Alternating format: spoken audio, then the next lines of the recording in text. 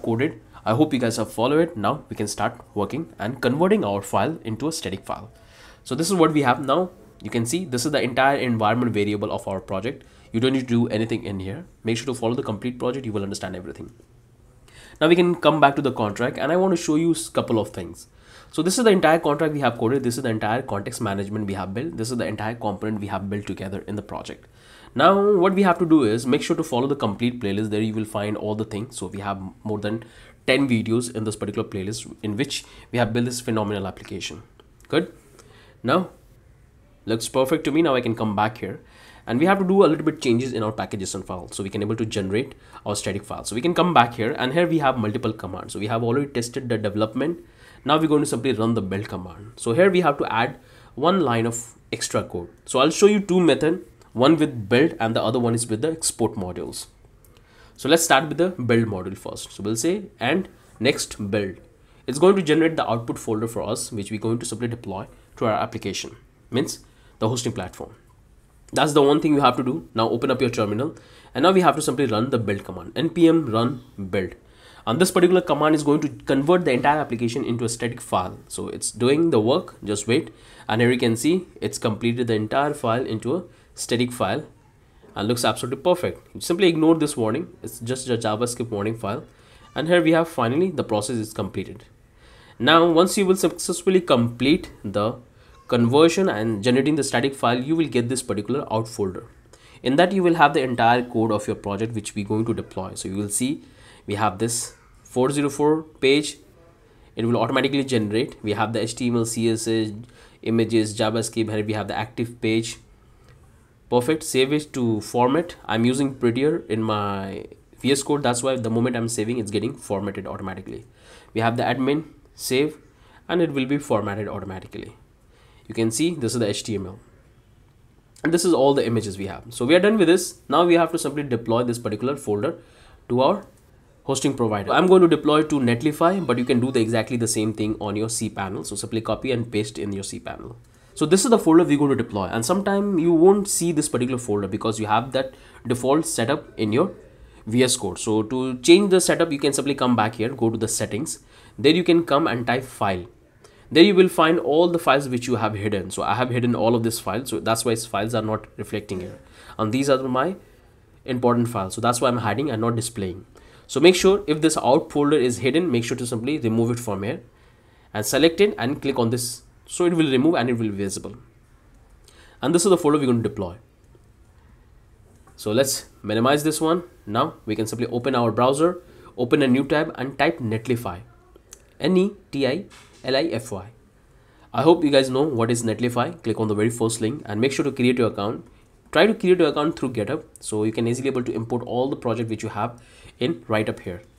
But I already have my account, so I'm going to simply log in.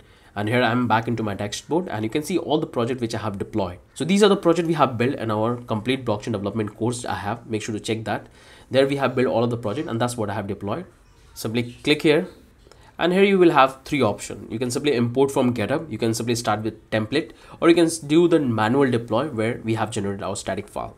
So I can simply click on this deploy manually or you can click on this import from GitHub and it will give you three options. You can go with GitHub, GitLab, Bitbucket and this DevOps. Perfect. I'll come back here, click on this and now I have to deploy manual deploy. So I'll click on this deploy. And here I have to simply upload the file. So I'll click on this upload and I have to go back to the desktop because I have that particular folder right up here in this data file.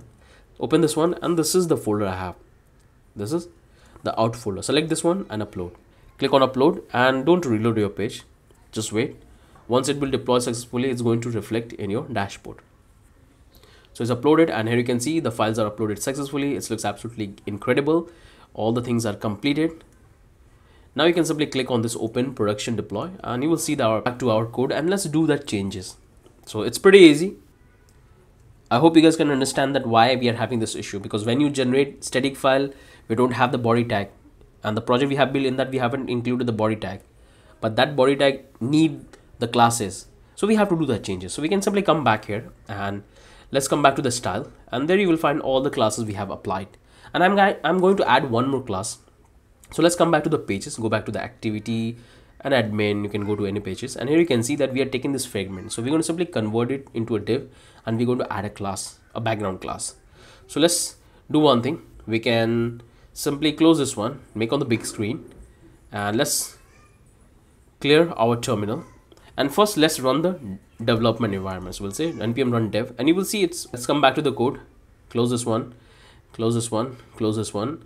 Now we have to simply come back to the page, go back to the index page, and here I have to add a div and the class. So let's call this div. It will have a class, and we have to add the class. So let's come back to the style and let's add a class here. So let's go on top. This is all the classes we have applied. Let's come here. We'll take a that body background color. Come here, we'll add. So paste here. You got it? Now this is the class I have to apply in all the 3 pages. So paste here, simply copy, come back to the activity, replace, close the div. Got it? Now we can come back here in the admin done, like activity done, we have to give in the admin. So paste here, and we have to simply close the div. And we have to add in one more places in our header, because it has a dynamic color. On over effect we have a different color, and normal I have a different color. So let's come back to our header. So this is fine, you don't need to do anything in here. Let's come back to the component, go back to the header, and here we have to apply just like this as an inline CSS. The reason why we are applying inline CSS because we have 2 different classes. So make sure to add this, and it will work absolutely fine. Got it? Now we have to regenerate the out folder. So this time we have to make a change in our command. So this time we have to call next export. Earlier we call it build, but this time we have to call next export. So it can regenerate a new file. But if you call build one more time, so it's not going to generate the file. It will compile it, but it will not generate the file, a new file. So we have to simply call this export. Close this one. Now open up and type build, and it's going to simply generate the folder. It's compiling, optimizing, and here we got it. And finally we have got our out folder, and that's all that one updated code. Now we have to upload one more time this particular one. So come back here, Netlify, close all of this tabs, click on this, and I can click on this deploy manually, and here I have to simply select the folder, click and select the folder and upload. So it's uploading. Once the upload will complete, we'll have the product online. So we got it, our application is deployed successfully. Now we can come back here, click on this add project. I hope you guys have followed along with me. If you have any question, in doubt, do let me know in the comment section. We have built all of this component. This is the context contract, and I want to show you one thing. Come back to the contract, and you can see by default I have set for 1 minute, but generally in the industry we follow for 1 day. So make sure to activate this and comment this and activate this. So this will take for 1 day, but if you go with the 60, it will take for 1 second. The reason why I have taken 1 second, I have explained extensively, because we have to test the contract in 1 minute. I don't want to wait for 1 day, then I can test and deposit the token. So that's why I have taken this 60.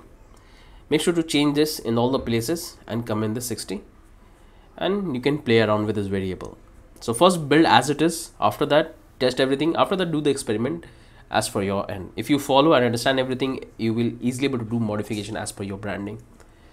So looks good, we are done with that.